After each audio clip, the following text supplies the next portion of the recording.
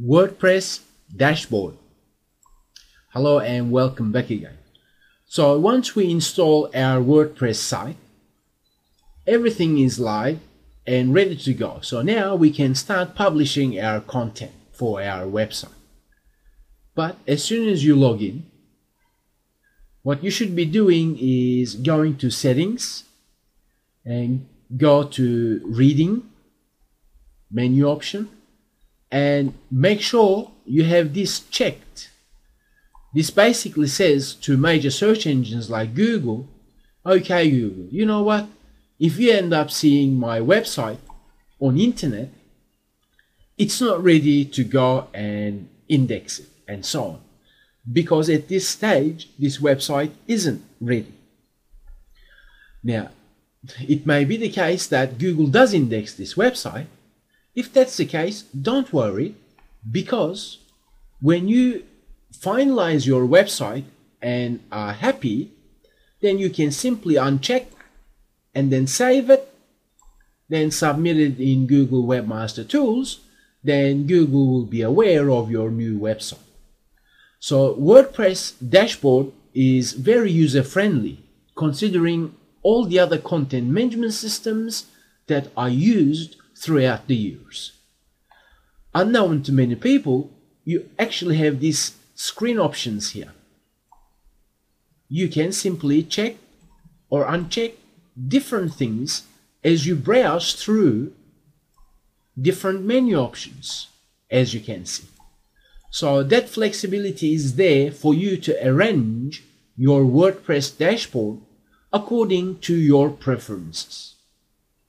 Now, what is also very important is, as you can see, the author here is admin here, is named admin. Now, I encourage you to first of all go to edit my profile.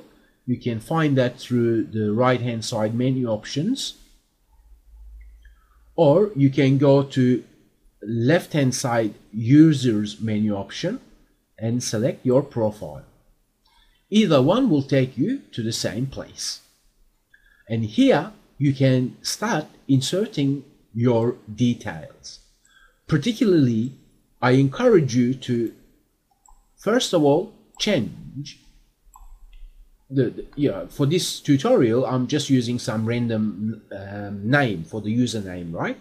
But you want to be able to change the admin, so anytime you manage WordPress, whether it's a nickname that's required, whether it's display name publicly as is required, you just don't want to have the name admin, right? So you can give your name to be displayed publicly, keeping in mind that anytime you modify your profile, that information will be made available publicly.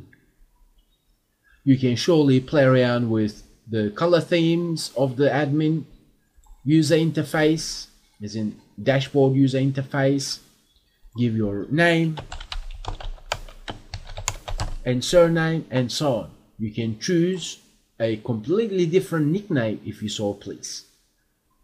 Now you can give your website address and fill out all the details according to what you want displayed publicly, knowing that this information will be displayed publicly.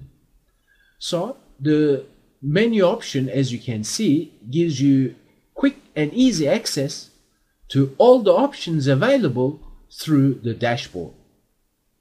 Once again, what is very important is the help section for WordPress.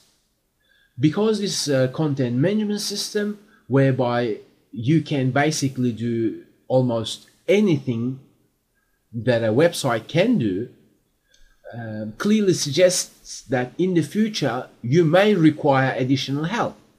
And that's why you choose WordPress, because of its documentation and support forums. WordPress content management system is well documented. In fact, I actually haven't come across a content management system as documented as WordPress on internet. You can also participate in support forums and ask questions regarding your WordPress, because we know what the difference is between WordPress.org and also WordPress.com.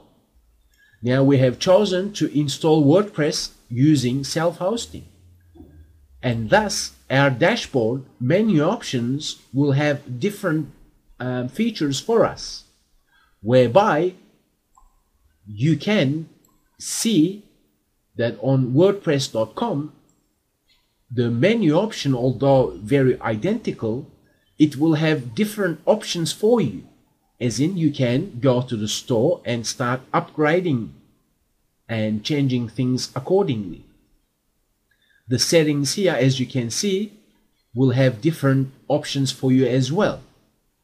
But the reason we have chosen to self-install is because right now we basically have full control over our domain, and we can basically log into our hosting account and change or troubleshoot anything that we want on our website.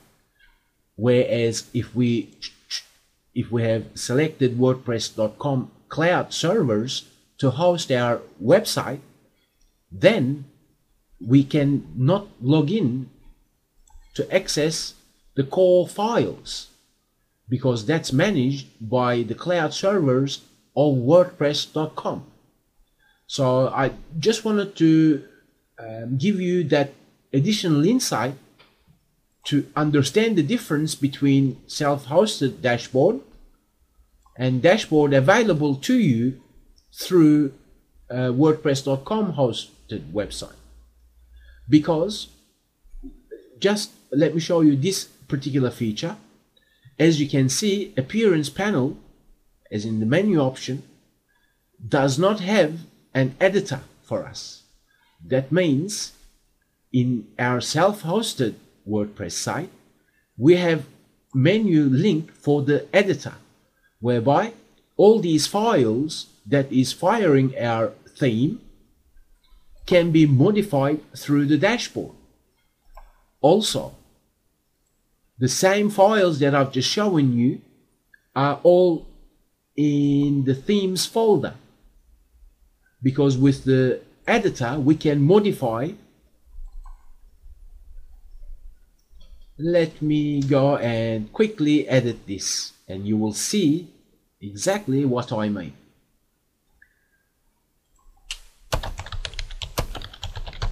Let me hit save.